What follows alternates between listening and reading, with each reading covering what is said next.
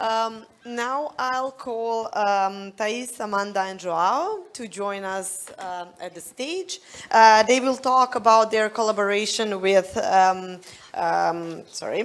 with professors from 6 Brazilian universities, the National Institute for Occupational Safety and Health, part of the Centers for Disease Control and Prevention, and the World Health Organization. They actually coordinated with them working and improving and increasing the content on health and hearing, and they will show their project with us and experience. Yeah. If it's not working, then you can use this one. If it's free, it's working.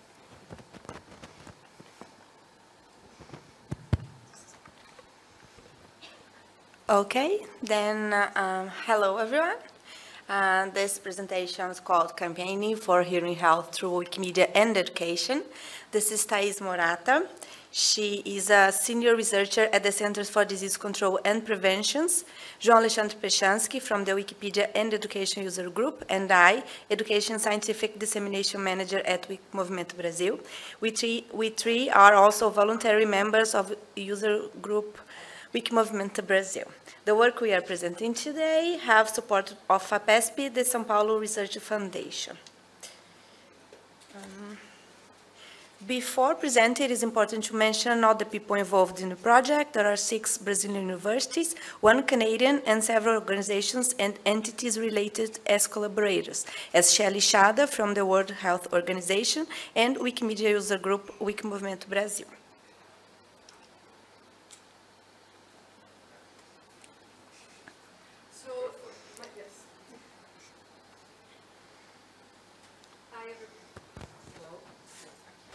Hello? Hello, everybody. So I'm going to describe this strategy, which became much bigger than I first anticipated. And it's not this big because it was a great plan. It was because I didn't know where I was going. And so I tried many different things. And in the end, we're able to bring these different things together. So as you mentioned, I work for the Centers for Disease Control. We are a public health agency. And we are dealing with a public health issue that is hearing loss. It's a very serious issue and affects many people. And across the world, developing countries or first world countries, people who have a hearing loss, in general, wait 7 years to seek help. And that's a big problem. So sharing information can change the scenario. So in our strategy, we had this goal to improve knowledge regarding hearing loss. We had connections with different affiliates. In the case of Brazil, the Wiki Movimento Brasil, but also other Wikipedia projects. We used the technical infrastructure provided by the outreach dashboard and also Wiki Education. We also incorporated the creation of online free courses, open access. We published in scientific, because most of the partners are scientists and there is a pressure to publish in the peer-reviewed literature. So we reported what we were doing in the peer-reviewed literature, but also used other environments like blogs, newsletters to disseminate what we were doing. So yeah, to start, so again, that's my story, but you could start from any point. I am here at a research institution. So, and we have many connections with academia, professional associations, and other key constituents like the World Health Organization. So because of this connection with professional organization, in 2015, I took a training about Wikipedia by James Haleman from the Wiki Project Medicine, and I was sold, I really wanted to do this, but at the same time, as enthusiastic as I was feeling overwhelmed. There's so much to do. And James is great. He said, no, you don't have to do everything. You take baby steps, you make a group, and so forth. So then I use the existing partnerships that we have. Partnerships that in many cases only exist in paper. It depends on somebody taking action, taking a step, making connections to make something of these connections. So we have partners in professional associations, and we started doing events at their conferences, training events. We have partners in academia. And remember, I took the training in 2015. 2016 were the year of science by Wiki EDU. So I contacted some partners, university professors, to use the Wiki EDU platform in teaching, in assigning students to do Wikipedia work. Also, we started with small events, but we decided we could do bigger events with our partners. And of course, in the meantime, we were connecting with these Wikipedia projects, with Wiki EDU, and other groups, sometimes customer groups, sometimes groups of parents, of different non-governmental organizations that have the same interest that you do. So our example is a strategy regarding hearing and audiology, but this strategy is applicable to any topic, environment, transportation, whatever it is. This is and you don't have to be here, you can be in any of these locations to try to increase your network. And we took this approach, again, not knowing exactly where we were going, but we started, my organization has a Wikipedian in residence, so we received training to improve Wikipedia articles, also contribute to strategic planning, recruiting these partners, coordinating these trainings and events and classroom, connecting with Wikipedia thematic projects, and we started small again, organizing events, an open house at our place, inviting the community, come and spend the afternoon with us. And we had these elements to connect with these wiki projects. We did this event. We started small in-house, just open houses. Come on, come and spend the afternoon with us doing Wikipedia editing. And then it grew larger as, I think, João. Oh no, this is the last one. We also, in getting to know the Wikipedia ecosystem, we learned about Wikiversity. And we are putting content related to the practice of audiology across countries in Wikiversity. This is still under development, but also to make it easier for countries who have the same interest to connect and collaborate. And one thing that I think, besides the importance of networking, as Thais was saying, another element that is really important, a cornerstone of the work we've done, is the existence of a technical infrastructure, which is for us the programs and events dashboard. This is infrastructure that allowed us to track editing coming from 7 universities across the globe on a worldwide campaign. It's a technology that provided to the foundation that is funding this work the metric that we need to justify the grant that we've received and that led to the continuation of this work. This is also the technical infrastructure that gives us a sense of belonging. Because you can imagine you have an editathon in a small town in Brazil, another one in Canada, another one in northeastern Brazil, then we had one in Switzerland. What brings these people together? How do you give them a sense that they are editing together? And one really important part of this work has been the dashboard. We can move. So this is the very early programs that were supported by Wiki EDU in North America, that to some extent were the prehistory of the work that came to evolve. So this brings us back to 2016, when it emerged in the University of Cincinnati with Thais directly. Then we had other North American universities. The dashboard, I don't know if you're using it, but if you're not, you should.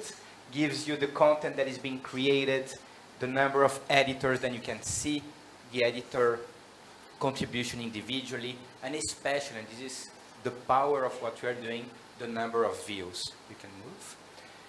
Then this project grew, it evolved, it became, as I was saying, a multi-institutional program, multi-country program. This is now the global dashboard that provides the same metrics, but now applying to each one of the institutions that are being connected, including the World Health Organization that is contributing content. They have like 249 editors connected to this campaign. And this, again, is the infrastructure that we needed to make sure that we are running together. And of course... Can I make one comment? Sure. So one comment, as you can see, we have different institutions from universities to the World Health Organization to a global coalition of parents of children who are deaf or hard of hearing. So representatives of the community too. It's not only restricted to academia. That's why when we try to expand the network to include all these different partners. Sorry, thank you, Joan. Another element, and I think this is a take-home message from this presentation for you who are thinking about doing campaigning through education, is that the topic for impact that you choose, in our case, audiology, as Thais was saying, a public health issue, also leads to emergence of a shared identity. And we've been working around this shared identity throughout the year, so starting in 2019, but up to 2023, in which this leads to an emerging digital activism around this campaigning. So you are moving to an individual who had a good idea and who is here with us today, to a whole collective action strategy, technical infrastructure, a campaign with identity, with impact, connection with global partners, different social stakeholders. And for us in Brazil now, giving our specific project, we were able, through the leadership of a professor called Lilian Jacob, to establish a proposal to get local funding for this project and be in a situation in which our affiliate is able to support this coalition of 6 universities in Brazil, 1 in Canada, that have joined together to improve content with their students on public health, on audiology as public health. And this is bringing this project to a different scale, a different level, as not only it was now part of an activist element, but it became really an institutionalized process. And the dashboard, again, and the identity that was built through the campaigning became really fundamental for us to report to this funding agency.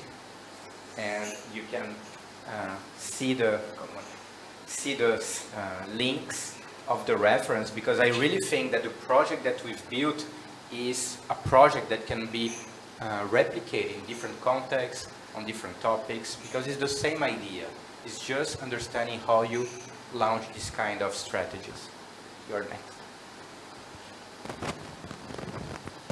And so, again, when we do these global campaigns, and also some of it happened during COVID, mostly it's online. We create a page with tutorials, with suggestions of pages for people to edit, and so forth. But in this time, so we did, as he mentioned, 3 campaigns. Wiki for World Hearing Day 19, Year of Sound 2020, and the 2023 one, right? So in the 2023 one, the Brazilian project with the universities was already happening. And the students were editing Wikipedia for their grade and also expected to join the campaign. And you can see at the end of the campaign how, so edits happen in several languages, French, Mandarin, these are the top languages that were edits, there are some more. But you can see the highest percentage of edits were done by the Brazilian participants in the educational programs. So really tying the 2 things, a campaign with the educational program brings great results. Because also, now it's not so bad, but initially when we approached universities to use this program, there was kind of skepticism. They were not sure. Of course, as the semester goes, they get very excited, but in the beginning there is resistance. When they are part of something bigger, they see the context, they see the importance. It's much easier to recruit other participation. So the bottom line is educational programs help campaigns, and campaigns help educational programs. And so, as you can see, this is the final workshop, the closing of the Wiki for World Hearing Day campaign. This was the group attending. We had several volunteers. And you can see, you know, if Beyonce was to ask who ran this world, we could say girls. That's another, you know, we set up to do that, but we know that Wikipedia wants more women editors. And because of the nature of audiology and hearing care, we attract a lot of women editors.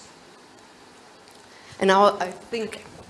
So, in a large country like Brazil, training and education in hearing health are critical for facilitating remote and virtual audiological interventions. Wikiversity enables the hosting of MOOC, massive open online courses that may mitigate health instructions inequity. This is a work in progress made by several hands that is going to help improve hearing health information. So we are creating this innovative technological system at Wikiversity. With this experience, we have learned that Wikiversity can be a powerful venue for creating courses like that in many other knowledge areas.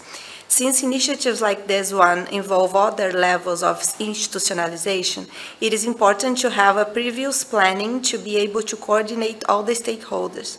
The process of building and developing the course's information architecture also needs to be anticipated and planned. That said, we can definitely say Wikiversity has everything we need to create and institutionalize courses of any area of expertise. The project has also been systematically documented by presentations in conference and peer-reviewed academic journals publications, such as this few. And it was also published in other venues like DIF, blogs, and websites. Besides documenting the project, it also helped to publicize it and legitimate it through academic and educational lenses. Now it's short. And talking about reaching next levels, I think it's really important when we are thinking about this community to understand that we can't reach the global level. So this is a process that we are telling that started in the US, in Cincinnati specifically, that moved to Brazil, that is reaching now Canada, Switzerland. But through the World Health Organization, we understand that there is the possibility of reaching the global, a global impact. And we are very happy that this process has actually led to bringing the World Health Organization, at least in the team that works with audiology, closer to the Wikimedia movement and closer to establishing a partnership that could eventually benefit each one of us, each one of our programs, each one of our volunteers. To provide some conclusions and take-home message from what we are presenting, and we are not necessarily just telling the story of what we've done, but also trying to establish an abstract or more abstract understanding of how we could do it, all of us. It started with understanding our environment, our strategic environment.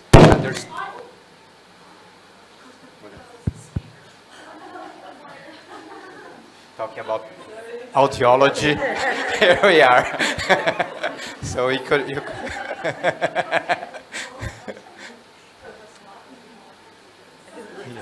Okay, so it's a really interesting aspect of the work we've done is to understand that each one of the institutions we work have their own missions, and that we can create an alignment that leads to networking.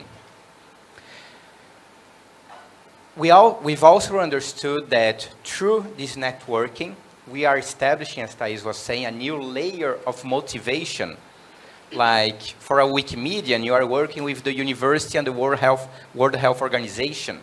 So this sense of belonging is actually establishing a different level of motivation for the individual contributors, independent on the institutions that they are affiliated with. We've also learned from this process that Wikimedian affiliates are actually a backbone support element for this kind of campaign work whenever you reach to them. So I'm speaking here on behalf of an affiliate. And affiliates, their mission is to provide the support that is needed for this kind of work. Another learning point that we have established is the relevance and the need for improvement on our technical infrastructure. Because we need to track edits, we need metrics, and we need to establish connection between stakeholders that are scattered around the globe for this kind of structure. We've also learned, and this was the painful learning, on how to develop local fundraising strategy, because this is not being supported by funding from the Wikimedia movement. We've reached, through the university, a different kind of funding. So when you broaden the scope of partnership, you are actually able to reach new strategies for fundraising. We've also learned the importance of systematic documentation, which we've done through research papers, but also through popular news or blog posts or social media. Because whenever you are doing stuff, it's as important to actually do the process, but also to share the process. Because this will lead different stakeholders to actually join you in the network. So this is something that we've learned and we wanted to share. And I think we have some final slides. Thank you.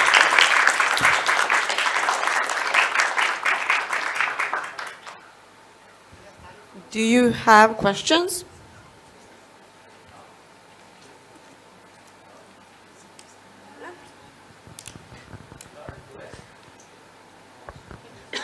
Thank you so much for sharing and congratulations on these accomplishments.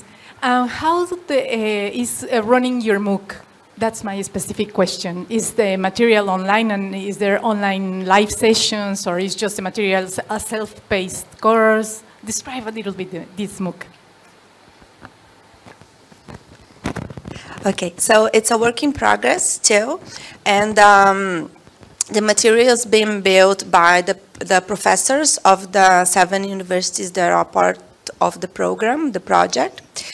And it is all built in the Wikiverse, and it has a prototype that is available in English, and it has been already translated into Portuguese, and we adapted it, and it's going to be ready for everyone that want to use. And we also want to documentate all this process of adapting and making the change in the Lua code. And so soon enough, I think you'll be able to translate it to any language that you may want. Okay. Thank you. But also it has lessons, it has short videos and materials, resources and quizzes, tests for everybody. We understand this is not really, it will not give anybody a degree, but will give the information.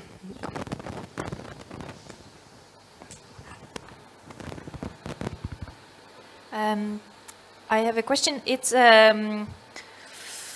maybe I'll say very simply, and then if it doesn't make sense, I can explain where I'm coming from. But would you say this work is in some way, how is it connected to knowledge equity? I think it's all part of this fits in the open knowledge, open science. I mentioned in the beginning of the presentation that it takes 7 years for somebody who has we realize is not hearing really well to seek care. There are many factors, but because this happens in every country, it happens in Brazil, it happens in South Africa, in Switzerland, in the US. Why is it? And we think, of course, there are several factors, prejudice against people with hearing loss or other things, but I think the lack of information is a big one. And most of the time, scientists like me, we go to our conferences, we talk to our peers, we publish in peer-reviewed journals, and we expect in this ivory tower for the public to come and get the information. That doesn't work. Nowadays, we have other means to use plain language to reach the population who needs this information. So I think it fits, all the Wikimedia activities fits beautifully in the open resource, open knowledge, bigger movement. I think related to health, as the CDC says, having information in plain language makes it easier not only to understand, but to use and put health information in practice. So you make informed decisions.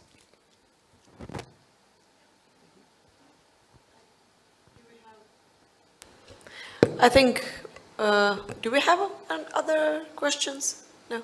Okay.